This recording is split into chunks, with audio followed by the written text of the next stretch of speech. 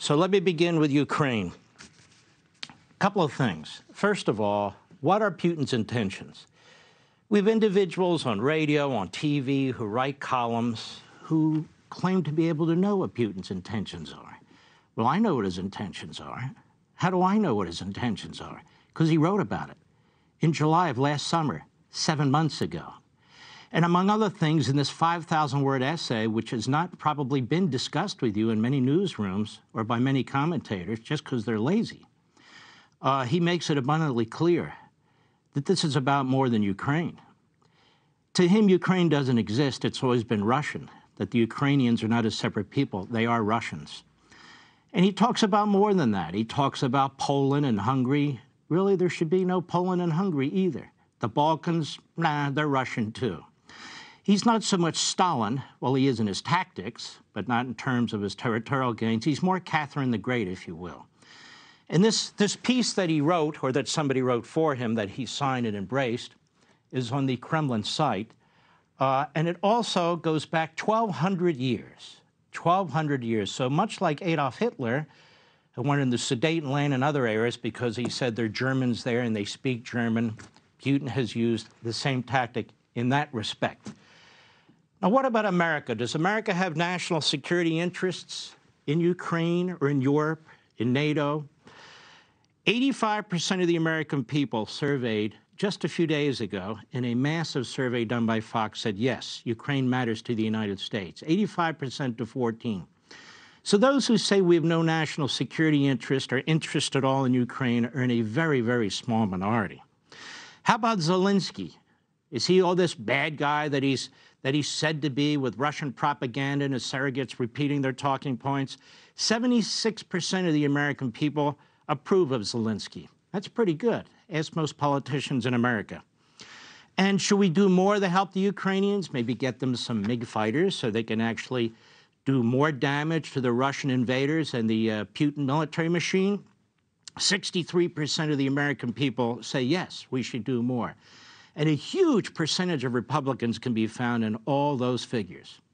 So the outliers are not the people who say, maybe we ought to do more to help our Ukrainian friends. And we're not talking about indiscriminate intervention. We're not talking about stupid things like sending troops into Ukraine or having our jets shoot down Russian jets over Ukraine in a no-fly zone. We're talking about things that can be done. You know, the way Ronald Reagan brought down the Soviet Union, the way Reagan supported the Northern Alliance and others against the Soviets in Afghanistan, the way we took on the Soviets in Angola and in our own hemisphere, and on and on and on.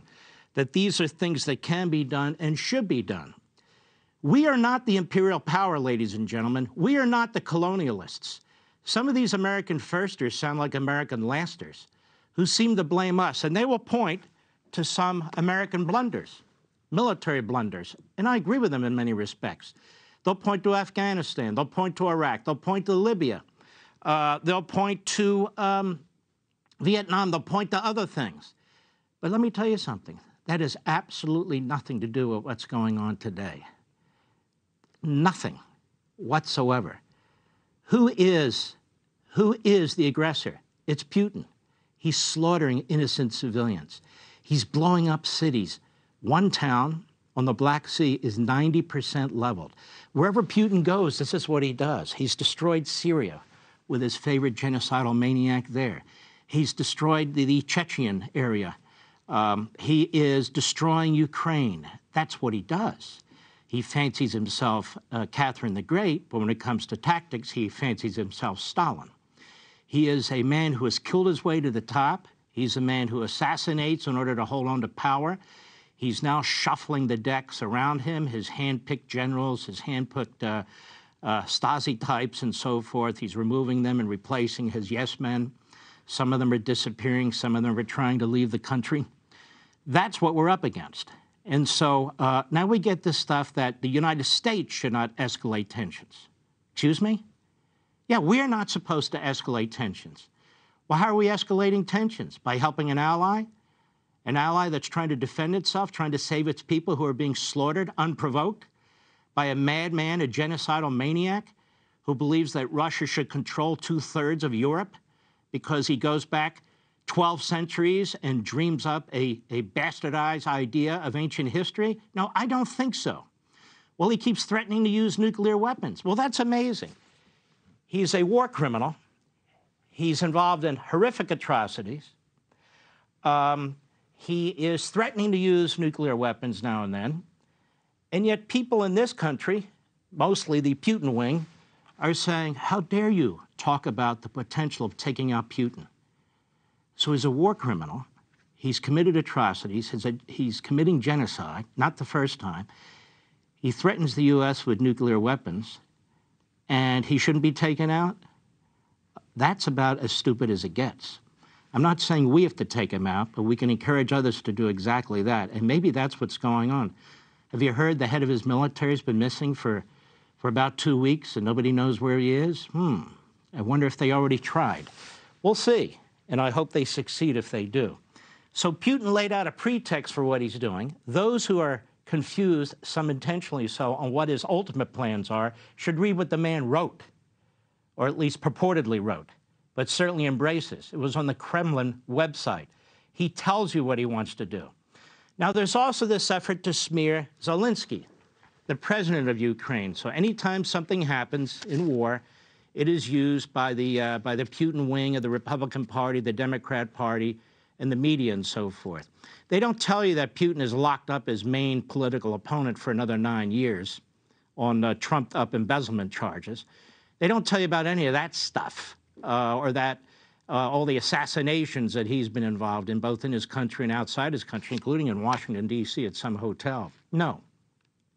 And, of course, he's trying to assassinate the president of Ukraine. He sends in Chechnyan headhunters. He sends in the Wagner Group, which is his favorite personal little militia, and so forth and so on. But they're trying to smear him, and there's a great piece in the Cato Institute commentary by Kathy Young who goes into this, how Ukraine has been attacked and how Russia has been promoted by the likes of the late Professor Stephen Cohen in The Nation, Max Blumenthal in Salon, Seamus Milne in The Guardian, and Sohrab Ahmari in The American Conservative, which is basically a Buchananite publication in many respects.